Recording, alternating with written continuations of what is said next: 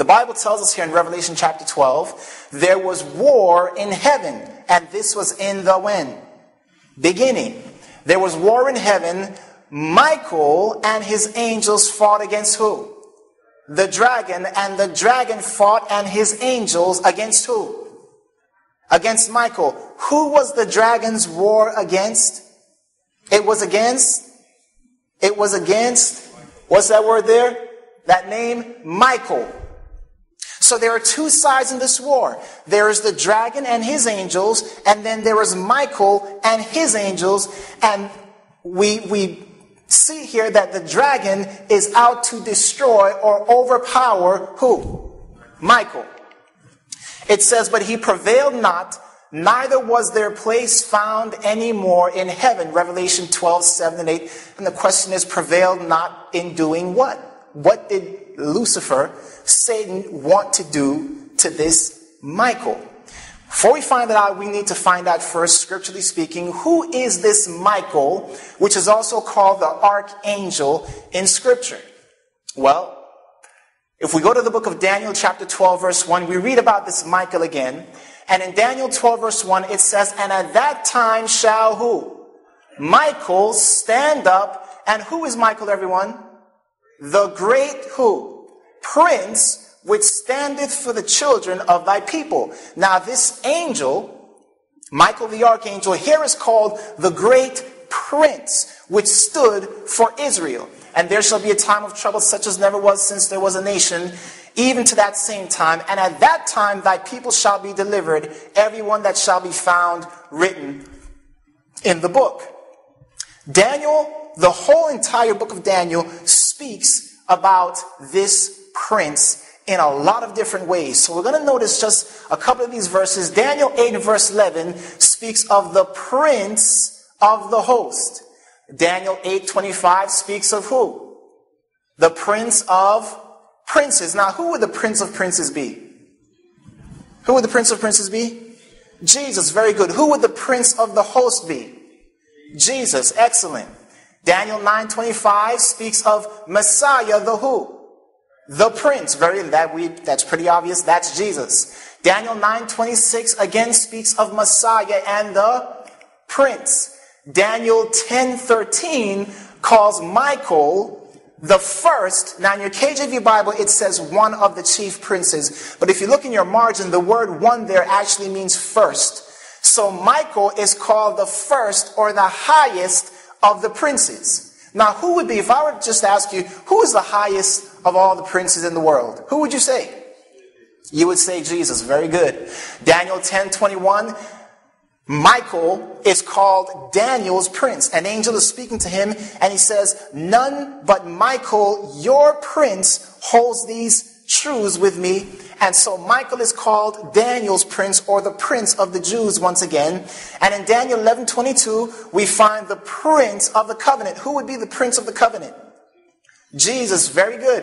In other words, the whole entire book of Daniel is speaking about this one prince. And then we get to Daniel 12:1, and he is called who? Michael, the great prince. So, I want you to notice again, the Bible says here, for the Lord himself, for who? Who? The Lord himself shall do what? Descend from heaven with a shout. Now, whose voice, when the Lord shouts, it says that it's going to come out, or it will be with the voice of the who? Archangel, and with the trump of God, and the dead in Christ shall rise first. Now, if I were to stand up here and shout, and you heard Athena's voice come out, would you think that'd be pretty strange? That would be quite strange. The Bible is telling us here that when the Lord himself shouts, it's going to be the voice of the who? The archangel.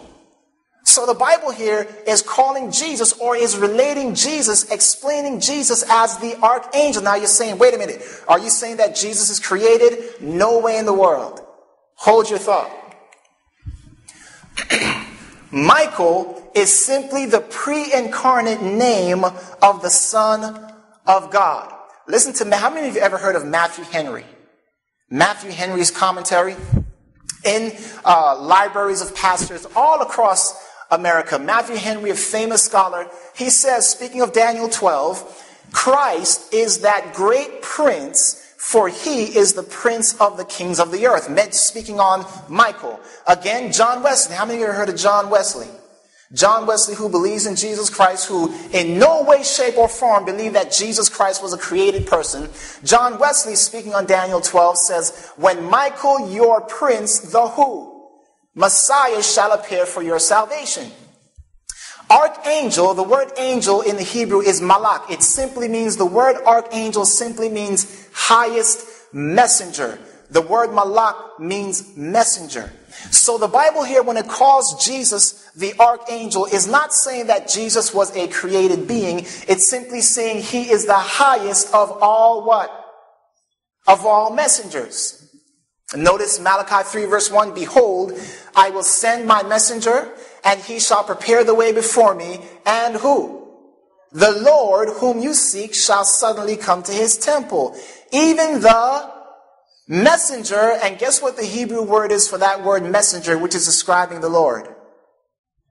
Malak, the Hebrew word for angel. So it calls here Christ the messenger or the angel of the covenant whom you delight in. Behold, he shall come, save the Lord of hosts, according to Malachi 3 verse 1. So again, very simply speaking, when the Bible calls Michael the archangel, it's simply saying that he is the highest of all messengers. Jesus Christ is not a created being. What did I say?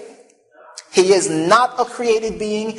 He himself, life is in him. He was not created, but the Bible calls him the highest of all messengers.